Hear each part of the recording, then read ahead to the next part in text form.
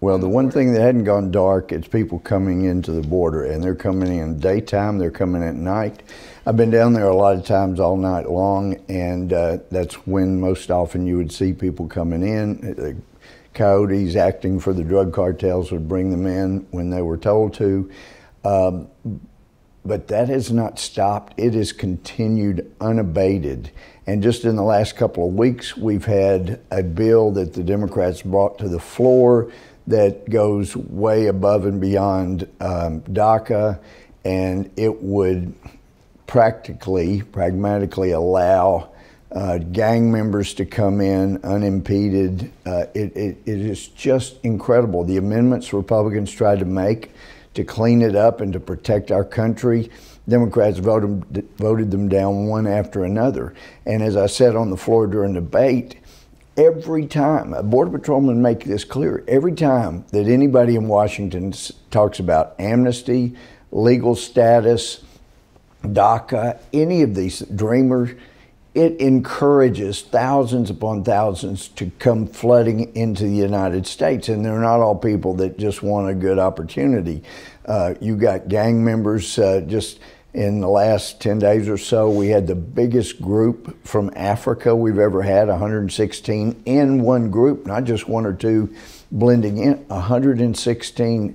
I mean, they're coming from around the world. We're on track now to have the largest group come in illegally ever. It's just incredible. And the things that we're doing here in Washington are doing nothing but encouraging more people to come in illegally. The crisis has not abated despite what the president's tried to do, and he had a victory here in recent days with Mexico saying they're going to help out and they're going to try to stop people from coming across Mexico into the United States.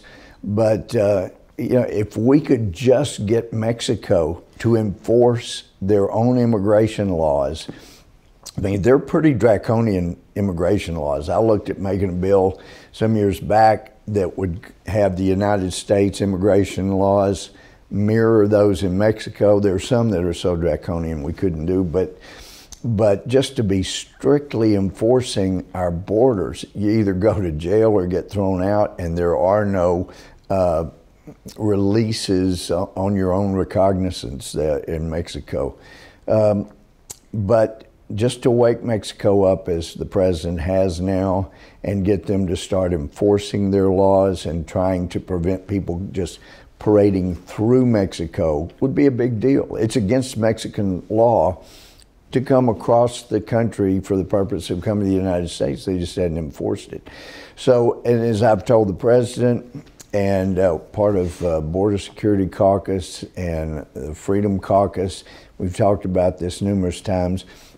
From my experience, the best thing we could do immediately, and we wouldn't even have to do this in Congress, is every immigration judge is simply appointed by the Attorney General.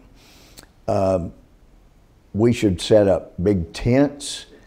We could use trailers, we've still got trailers around from Hurricane Katrina.